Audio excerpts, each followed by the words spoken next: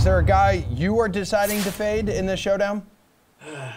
Man, it's really tough. There's not one guy I'm for sure staying away from. I mean, Kleba is definitely on the watch list for me. He's on the potentially fade list. I think it's probably Spencer Dinwiddie. It's kind of the opposite argument of what we just said about Kleba, where it's like, all right, Spencer Dinwiddie had another fantastic game off the bench. He typically doesn't do this twice in a row. You know, he's kind of been a disappearing act at times in these playoffs, and all of a sudden he'll go for 25 or 30 off the bench, and then he's down to 6 points the next game.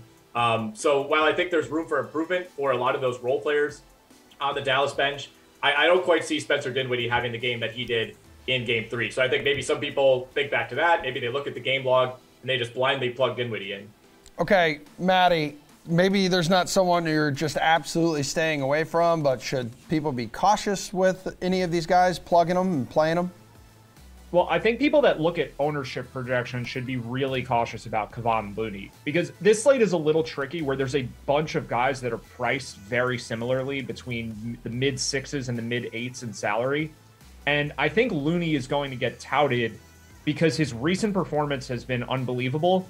And his ownership projections, just based on like the way his fantasy stats look for the course of the season, it's not going to come in that high. I think most people are just kind of going to expect that he's moderately owned because he's in the same tier as players who generally are much better fantasy players than him, like Jalen Brunson and Spencer Dinwiddie and Andrew Wiggins, Jordan Poole, Dorian Finney-Smith.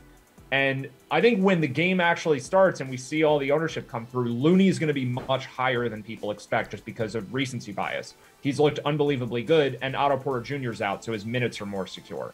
But the Warriors are definitely comfortable playing Draymond Green at center, and there's definitely significant downside for Looney for that reason if, let's say, the Mavericks get out to an early lead and the Warriors are in catch-up mode where they go small and Draymond plays center. So I think there are a lot of ways Looney fails, and I could see him being among the most popular players on the slate.